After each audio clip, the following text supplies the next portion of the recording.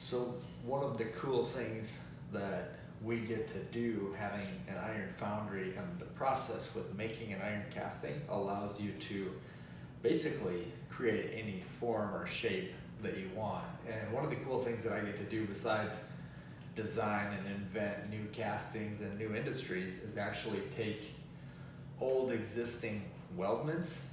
Like this is an example, a project that I'm working on for a customer. This is a drawing for a weldment, just basically a simple two-part weldment. Looks like this. The part welded out. Obviously, it's not that sexy. It's a tube machine with a plate that's bent. Doesn't look that sexy, but this goes on some truck parts in an area that's visible. So to make it look good would be really cool. So this customer wanted this part designed as a casting, and so I designed up this part into what you see here, which is a casting. Nice flowing transition. Added a little bit of material here, thickness in the weak spot, because I was able to, after I designed this smooth looking, just sleek casting, I'm able to run an analysis. So I'm able to put a load, hold the part down here in the bolt hole, add a force. Here I'm putting basically 750 pounds of force up here, fixing it in the bolt hole, because this component actually holds weight and is mounted to a semi-truck frame right here.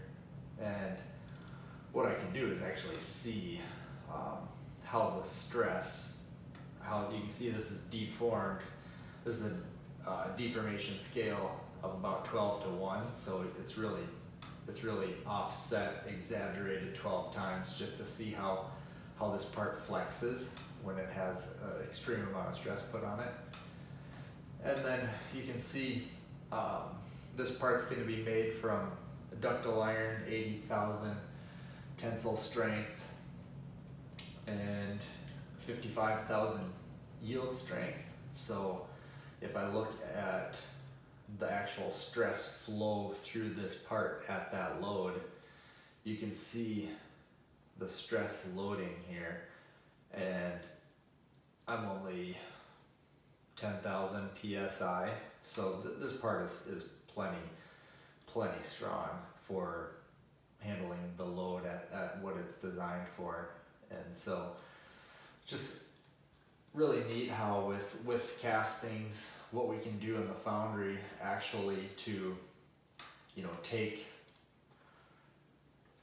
weldments that, don't look cool, they're expensive to manufacture. There's a lot of welding, a lot of labor that goes into laser cutting, forming, welding this part together, and converting it into just a slick, nice looking casting that can be molded into basically any shape, something that looks real cool.